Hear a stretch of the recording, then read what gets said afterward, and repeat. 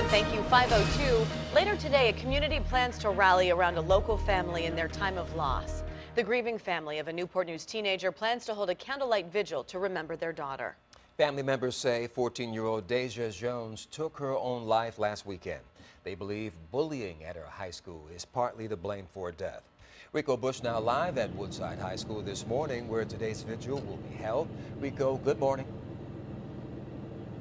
Good morning, Don and Katie. Today's candlelight vigil is scheduled to happen at 6:16 tonight at this high school. The 16 very significant as it represents the actual day, April 16th, that Déjah took her own life. She was a freshman at Woodside High School. Tennier Side spoke with Déjah parents who describe her as full of life. They called her witty. They called her hope.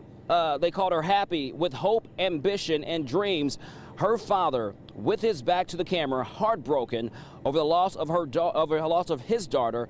This morning, family members and friends are still shocked by the unexpected tragedy. No one in the family says Déjah revealed any claims to them that she was being bullied either at school or online. However, they believe the cloud of bullying at her school is what led to think her life wasn't worth living anymore.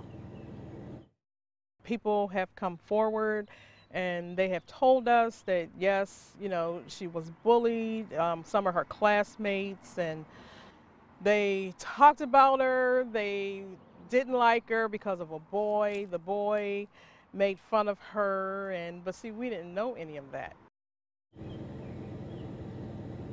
Newport News school officials have yet to comment on the actual bullying issue, but Déjah's school did pass around flyers with a number to a bullying hotline. Woodside High School also has a student crime line for students to report any threatening activity.